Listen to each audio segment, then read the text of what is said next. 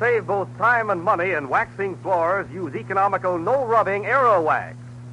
Just apply it, and in 6 to 9 minutes, it dries itself to a hard, lustrous finish that saves countless scrubbings.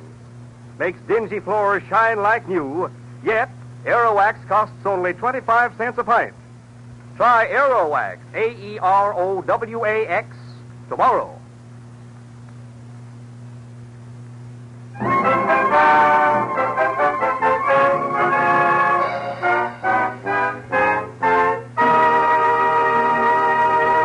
Mr. Keene, Tracer of Lost Persons, is on the air.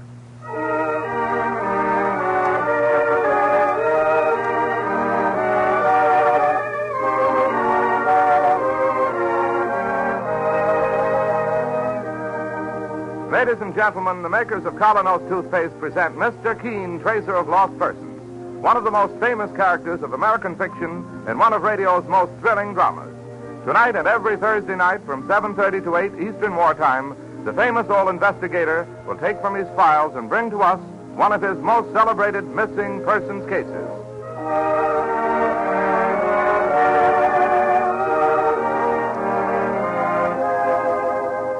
But first, would you like to have an attractive, dazzling smile, teeth that sparkle with all their natural brilliance?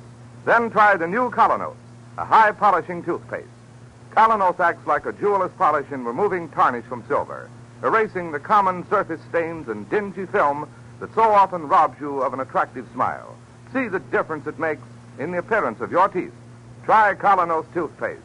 K-O-L-Y-N-O-S tonight.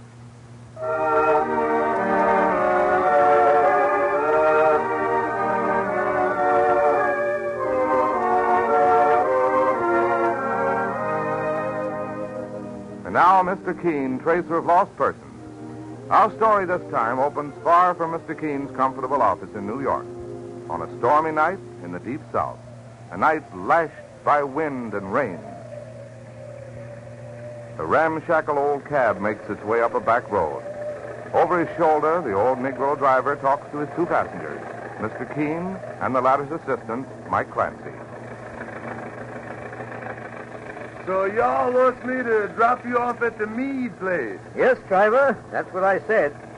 Will we soon be there? In hardly a minute, boss. Wouldn't get me to go visiting in there at night. And why not? Most unnatural folks in there. Crazy folks. Saints preserve us. All touched in the head and the heart. Why do you say that? You'll meet 'em, boss. Here you are, gentlemen. This gate right over here. Quite a big place. All walled in. I'll get out and ring the bell for you. Thank you. And I'll wait here till someone comes for to fetch you. But I ain't going inside. Driver, you wouldn't be superstitious, eh? Oh, no, sir. Just intelligent. I was very intelligent about places where not to go. Oh, Mr. Keene, I just remembered something terribly important. What's that, Mike? Well, I got an appointment tonight to go bowling in New York. Oh, steady, Mike. There comes somebody now. Oh, he's a Great Dane, big as a horse. And a woman with him. She's unlocking the gate. Come on, Mike. Let's get out. On your responsibility, sir. Driver, I believe this covers the fare. Thank you, sir. And good luck to you.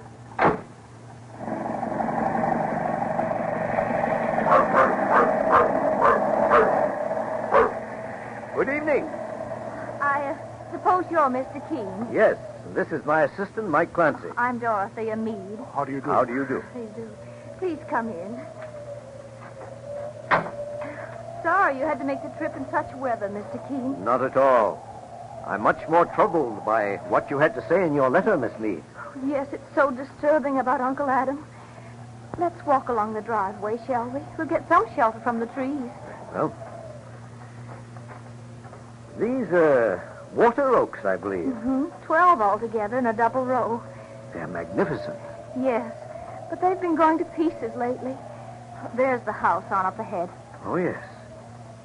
Well, that's one of the most beautiful and majestic southern mansions I've ever seen.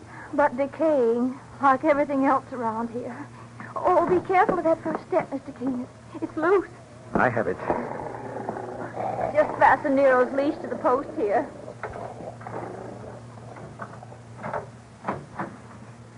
Please come inside. And just hang your coats and hats on those hooks there. Thank you. It's good to be out of the rain. Well, if you'll come across the hall now, we'll make ourselves comfortable in the library. Stop where you are. Saints preserve us. Turn around. Get out of this house. It's that man, the top of the stairs. You're not wanted here. Get out. Oh, now stop it, Cousin Roscoe. You're being very rude. I don't like strangers. I hate them. Go on back to your room, dear, and work on your plans. Otherwise, you'll never capture Washington. Ah, yes. Washington. I'll move up reinforcements to the Army of the Potomac. Dorothea, see that I am not disturbed. Glory be. Poor Roscoe is still fighting the War of the States, Mr. King. So it would seem. Here, let's go into the library. Of course. Now, if you'll just make yourselves comfortable. Well, now, Miss Dorothea, to get a few facts straight. This place belongs to your Uncle Adam? Yes, Mr. King. How old is he? About 80. And he disappeared just 10 days ago? That's right. That's why I want you to investigate. Well, now, who are all the members of the household? Well, I myself, I'm just visiting here. Then there are 2 nephews and another niece. Oh. You've just met one of the nephews, my cousin Roscoe. I'll say. Then there's also Roscoe's sister, Harriet. Both about 50. Yes. Finally, there's my cousin Herbert Meade. About 40, very charming. He lived for years in India. Oh, did he? Came back last year with wonderful gifts for all of us. I believe he's enormously wealthy. At any rate, that was the entire household except for the servants. Your uncle and 2 nieces and 2 nephews. Yes. Now, tell me about the exact circumstance of his disappearance, Miss Dorothea. Well, after dinner that night, Uncle Adam decided to go for a walk. It was very dark, moonless, but quite mild. He went by himself? No, Nero trotted off with him, Mr. King. Mm-hmm. Who was the last person to see him? Well, I was. I went out after him to offer him a flashlight.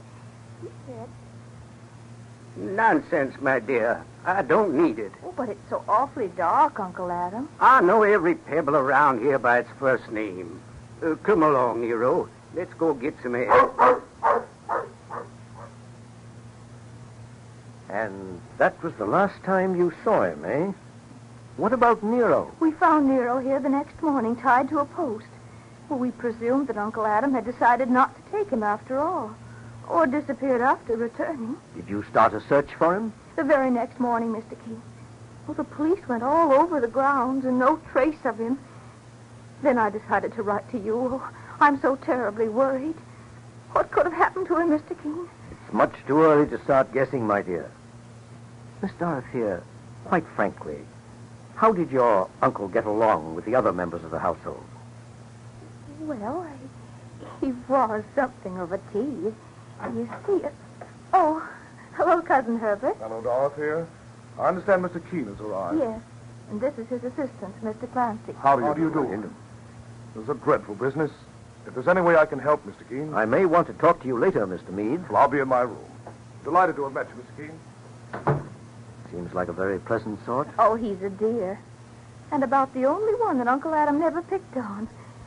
Of course, Uncle Adam's been supporting Roscoe and Harriet for years as permanent guests. But he could never let off reminding Harriet about her age. He says, Harriet, my dear niece, sometimes I begin to think you'll never find a husband. Be still, Uncle Adam. I must admit, though, that I met a fella the other day who's quite smitten with you, Harriet. Oh, really? Did you? Miss Harriet, he said, isn't the flashy kind, but for solid, good looks, she can't be beat. Oh, tell me. Who said that? Oh, a fellow in the old man's home. I hate you, Uncle Adam. I hate you. That wasn't very kind. but in money matters, he was the very soul of generosity. Here, look, inside the drawer of this table, Mr. Keith. Simply stuffed with bills. It was there for Roscoe and Harriet to use as they wished. Interesting. Boss, there's something very odd about the size of those bills. Yes, this is the old-fashioned currency, Mike. About 50% larger than what's issued nowadays. It's one of my uncle's eccentricities. He's kept a bale of cash in the bank vault for years, and he's still drawing on it. I see. Well, now, Miss Dorothea, besides the servants, was there anybody else around the grounds about the time he disappeared? Well, yes. Uncle Adam had hired 3 or 4 men to work on the oaks. That double row we saw as we came in, eh? Yes. And I can get you the names of all the men who worked here. That can wait until morning. Oh, yes, of course. Let me show you to your rooms now.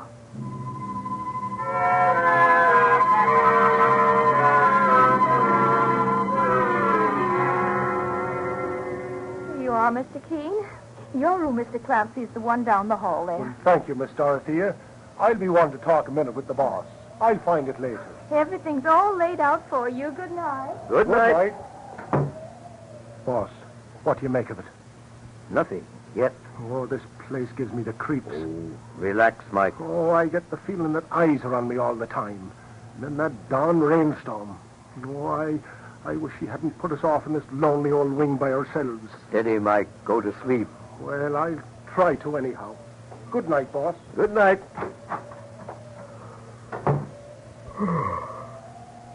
Almost 11 o'clock. It is a strange house. And a strange family. I wonder if that storm will clear by morning. Must have a look around the grounds as soon as possible and see... Oh, great Scott. It's Mike Clancy. Somebody's turned off the hall light. One moment, Mike, while I find the hall light. There you are. Lying on the floor. Wait, Mike, wait. I'll fasten it from your neck. There we are. Oh, Saints preserves. What was it? A silk stocking. Drawn around your neck like a noose. Glory be. Tell me, what happened? I don't know, boss. I stepped out into the hall. I started for my own room. Suddenly the light went out and I was being choked. With a silk stocking? Oh, there's no better use for silk stockings in times like these. 1 second. You notice anything about the color of this? Well, it's dark, sort of. Gunmetal. The same color that Dorothea Meade was wearing. Oh, boss, I told you I should have went bowling tonight in little old New York.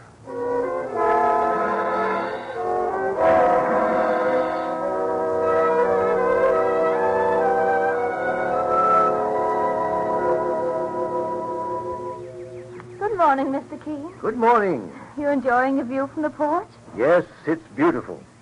Thank heavens the storm has cleared. Yes, it gave me the chance to look around the grounds. Oh, did you find anything interesting? Mm-hmm. But on Mr. Clancy's neck, look at this. A stocking? Why, it looks like one of my own. It was used last night in an attempt to choke Mr. Clancy. Oh, dear God. I wonder if you can explain. Well, I'm afraid that I can. I have several pairs like that. When I went back to my room last night, Roscoe was coming out. Oh, was he? He said he'd been looking for some book. And, I know he has fits of temper, but I hate to believe he actually would try. Here he comes now, up the gravel path. Ah, that you, Keene? Just the man I want to see. Good.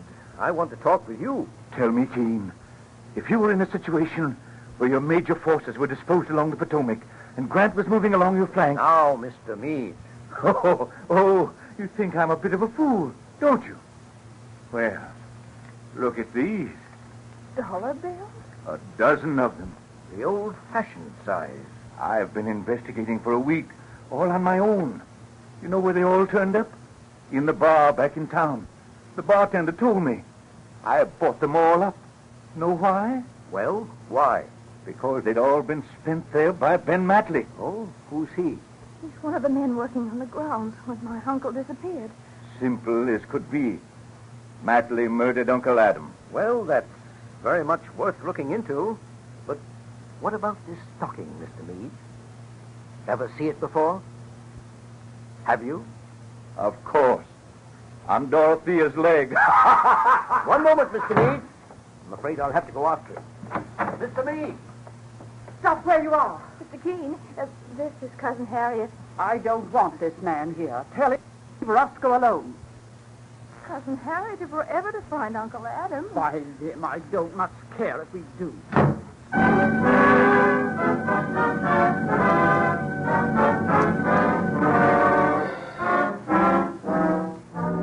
This seems to be a house of hate, with motives on every side. But Mr. Keene continues his search.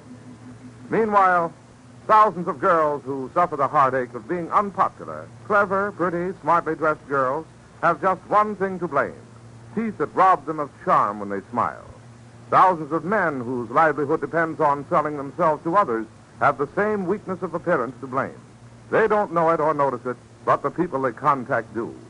You may or may not be one of those people, but if you have the slightest suspicion that you are, try the new Colonos toothpaste, a high-polishing toothpaste. Its action is like a jeweler's polish removing tarnish from a piece of silver. You'll find Colonos helps remove those dingy, unattractive surface stains from your teeth, brings out all the natural luster and brilliance that adds so much to your smile. Start using the new Colonos tonight. Remember, it's a high-polishing toothpaste. You can get Colonos, K-O-L-Y-N-O-S, Colonos toothpaste at any drugstore. Now back to Mr. Keene, who is knocking on the door of a cottage near the Mead estate. Good morning. Are you Ben Matley? Sure enough. Keene is my name. Yeah.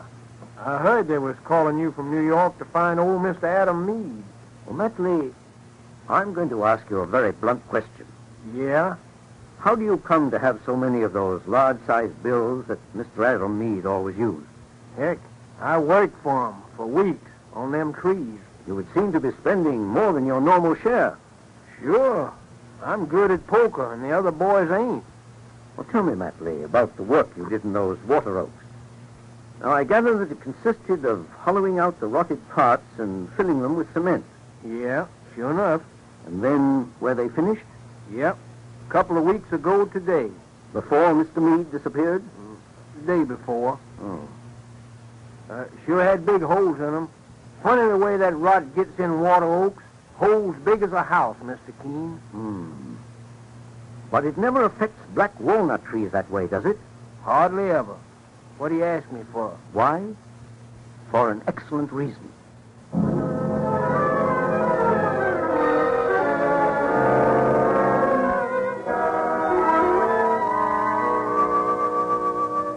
We're ready for lunch, Mr. Keene. Good, Miss Dorothea. I've worked up quite an appetite with all my walking this morning. Right this way. The others are all waiting. How do you do? Mr. Clancy is sitting here by my side. Will you sit next to Cousin Herbert, Mr. Keene? Delighted. Any progress, Mr. Keene? Progress? Why, I believe... excuse me. Oh, did you drop something on the floor? I got a pebble in my shoe. I'll have it out in a moment. There we are. You were saying, Mr. Keene. Negative progress. I mean that we can safely eliminate one theory. And what is that? If your uncle has been murdered, Miss Harriet, I don't believe it was for a legacy. Why do you say that, Mr. Keene? Because, Miss Dorothea, he has been made to disappear so completely. I don't follow. Not at all, Mr. Keene. Assuming that he is dead, his will cannot be probated, nor can his estate be distributed for at least 5 years. You see, there must be proof of death through the finding of the body, or else, under the laws of this state, 5 years must pass until he can be presumed to be legally dead. Well, I didn't know that. Everybody knows that. Be that as it may, Cousin Herbert, Uncle Adam will turn up all right. What makes you so sure, Miss A Harriet? bad penny always turns up.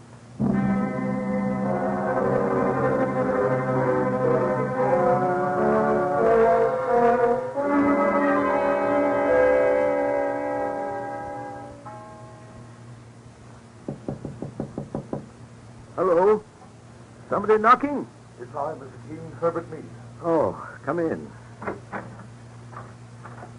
Mr. Keene. One moment, I'll switch on the bed lamp. I'm sorry to waken you. It was my first chance to break away from the others. What's the trouble? I don't know whether Dorothy has been completely frank, Mr. Keene. In what regard? When Uncle Adam walked off that night, he wasn't alone. Oh, really? I was looking out of the library window. Down the path, Uncle Adam was joined by... Well, family loyalty is a good thing, but... Come, Mr. Meade. The best way is to have it all come out now. Surely we could enter a plea of insanity for him. For Roscoe, you mean? You've seen one of his rages, I believe. Yes. Uncle Adam always was ridiculing poor Roscoe's military campaigns. But the body... Mr. Keene, I know the grounds have already been searched once. But I noticed this morning that the way Nero was mooning around in back of the house. It's only a stab in the dark, but I... Yes, go on. Tomorrow, by daylight, we'll go there together. All right. First thing in the morning.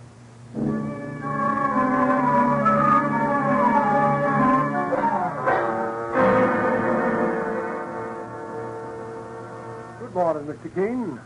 Good morning, Mike. Something on your mind, boss? Well, Mike, yesterday at lunch I set a trap. And? Tell me about it. There was no pebble in my shoe yesterday.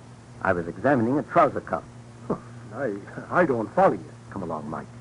We have an appointment this morning with Herbert Meade.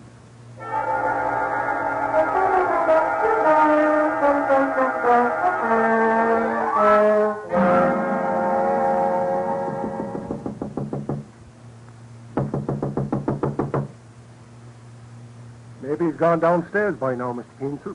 Maybe. But let's try the door. Okay. Boss. Scott. Oh, look at him there in the bed. Blood all over his face. Quick, let's get to him. Mr. Meade. Herbert. Oh, my, a nasty gash on his forehead, sir. Herbert, can you hear me? Boss, he must be dead. No. He seems to be just barely breathing. Mike, run downstairs. Have somebody phone for a doctor. Okay, boss. Well, what are you doing there, sir? Having a look in the closet, Mike. What for? The killer? No, just his trousers.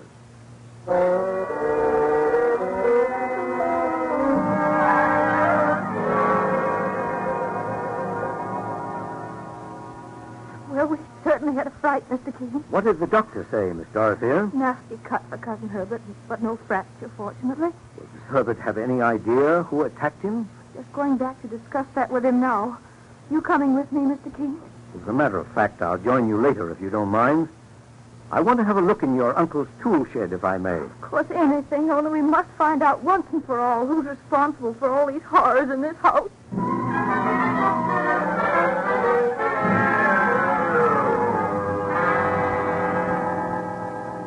Oh, poor Herbert. Don't you think you should stay in bed? Oh, don't worry, Dorothy. I'll be all right. And you have no idea who it was? I was deep asleep. Next thing, something came down on my head. I remember the pain and nothing. Why, you could have been killed. I wasn't hit with much force, the doctor said. Dorothea, that makes me start wondering, perhaps... Oh, no. But Harriet is such a strange one, always sulking, always taking Roscoe's part. Oh, Herbert. May I come in? Why, of course, Mr. Keene. I see you're sitting up, Mr. Meade. And it's you, Mr. Keene. I'm afraid so, my dears. Afraid? What I mean is, you know that old black walnut tree out there in back? You can just about see the top of it from that window? Yes. Well, what about it? Well, just before your uncle's disappearance, some work was being done on the 12 oaks out in front, wasn't it? They had rotted. That's right, so. And that's understandable. But I find also that another tree was treated the same way. Bored out and refilled with cement. That is very strange. Why, Mr. Keene? Black walnut doesn't usually decay like that. It doesn't ordinarily require that sort of surgery.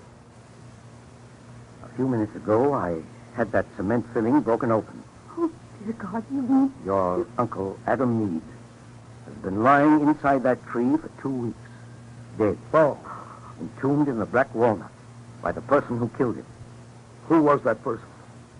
The possibilities are numerous. Somebody who was mentally unbalanced, possibly. A thief, possibly. You mean... Or else a rather greedy and ruthless man who knew nothing about the laws of inheritance. Who?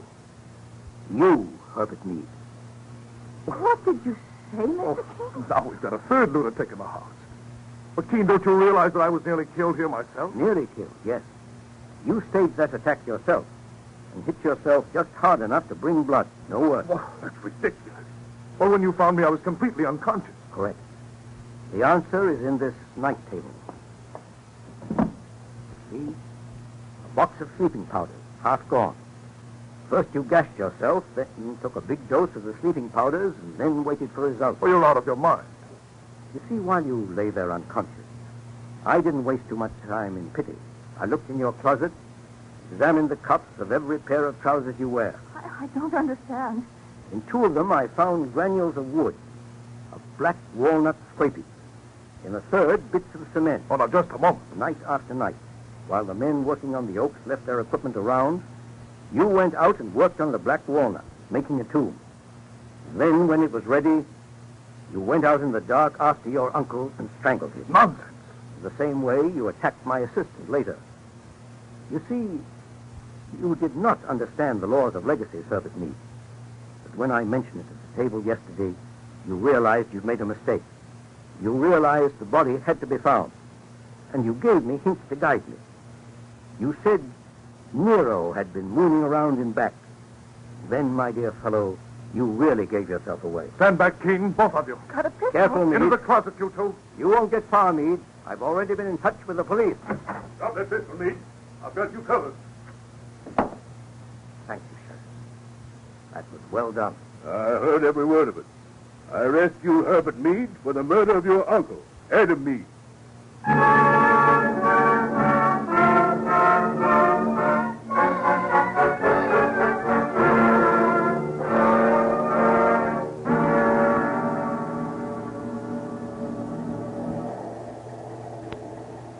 Well, the train's on time, Mike.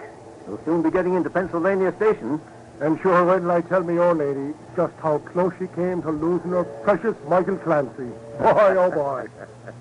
But, boss, I wonder what on earth you'd ever do if you didn't happen to know about things like black walnut trees and the laws of inheritance. What would I do, Mike? I wouldn't be a detective.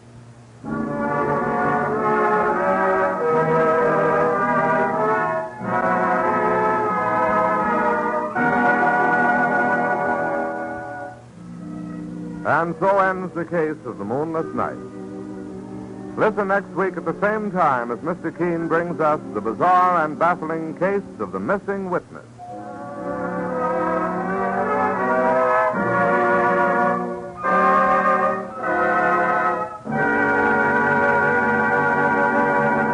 To help bring out the gleaming, natural brightness of your teeth, remove common surface stains by brushing them with the new Colonos, a high-polishing toothpaste. Colonos acts like a jeweler's polish in removing tarnish from silver. It quickly removes surface stains and helps make your teeth and smile look their dazzling, romantic best. Try the new Colonos toothpaste tonight.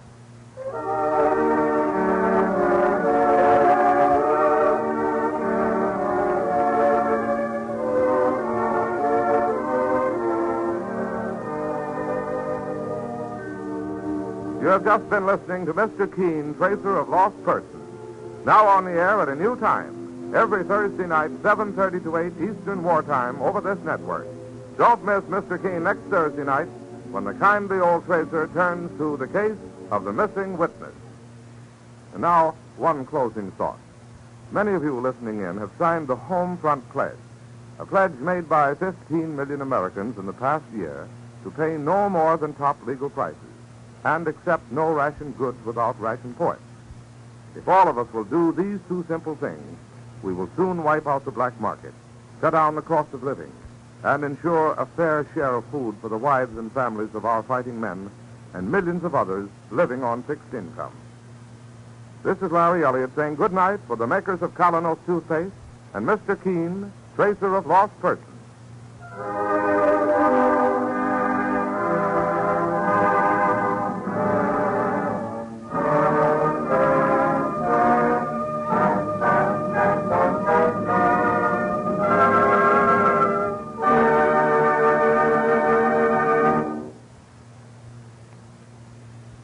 Ladies, there is now a wonderfully inexpensive, easy way to wax wood floors and linoleum to a high, sparkling finish in only 6 to 9 minutes.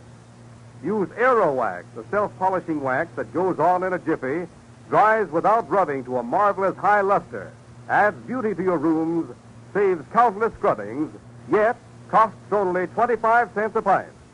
Get Aerowax, Aerowax, tomorrow. This is the Columbia Broadcasting System.